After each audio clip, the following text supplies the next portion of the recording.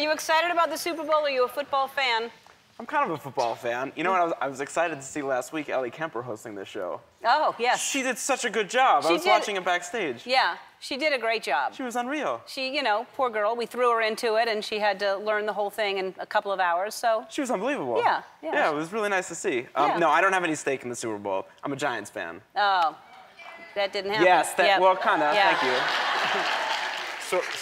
So you don't care who wins? I guess via brother, I want Peyton. Yeah. And the Broncos. Yeah. That was probably half of the crowd. I guess the other half is Seattle. Yeah. Maybe. And a third don't care at all. I love Seattle, and you know, I really do. I was hoping for the Saints myself, and then the Packers, and then that didn't happen. So I really didn't care until Zane Beadles from the Broncos came on the show and professed his love for me, and so of course I am now for them. Well, now I'm all in. Good, you're for the Broncos. Yeah, of course. And so is Mario. Mario also thinks the Broncos will win with 2 or 3 points. You're throwing out a line? No, she did a whole Jedi mind trick. Don't pay attention. I did not.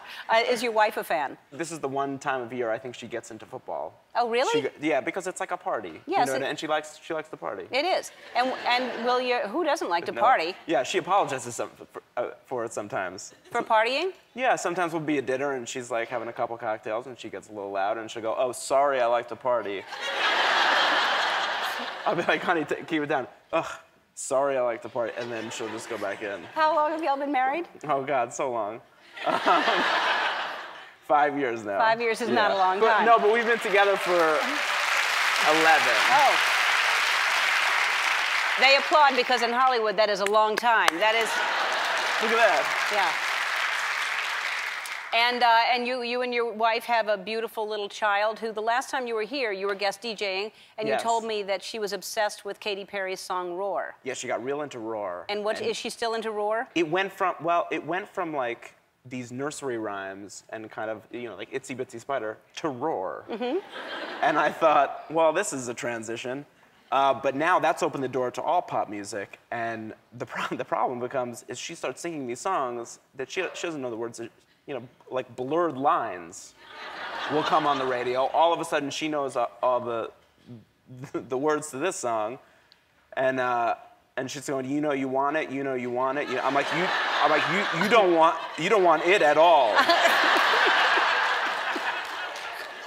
You don't know what it is. I quite frankly hope you never know what it is. Especially in the scenario with, goodness gracious, that song. Oh, yeah, that's scary to hear your daughter sing that, but it's adorable at the same time. She's so happy, too, in the backseat of the car. You know you want, I'm like, "Oh, please, you've got to stop." How old is she? She's 4.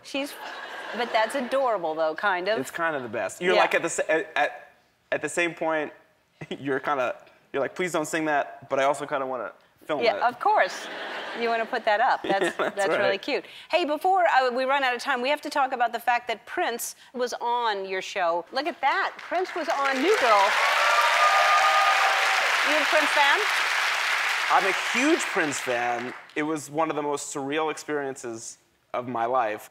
There was a scenario during the show where he's singing on stage and the gang joins him on stage and we dance with Prince. And he kind of moves off to the side, kind of like where Mario would be behind the DJ booth. And I noticed that I was up against the DJ booth right next to him, and I'm dancing, and his song's on, and I'd completely forgotten about the show or the character or acting at all. And I was like, I'm just feeling this, and I'm dancing. And I kind of looked over at him, and he gave me a look like, "Hey, man, I'm kind of proud of you," kind of thing. But I also realized, like, what he was looking at was a 13-year-old at his bar mitzvah, maybe. And I didn't want that to be the reality in this. You know, I wanted to be like, "Hey, me and Prince are on the same level. We're just," and I could see like that wasn't happening. But he was happy that I let loose, that I was free in that moment. That's very cool. Yeah, it was the coolest. That's like going to open it up to all kinds of people that are going to come do the show now. Once Prince does it. Let's hope. Yeah. Are you available? Yeah. No, but I'll send Ellie Kemper because she can. Yeah, that's right. She does my work now.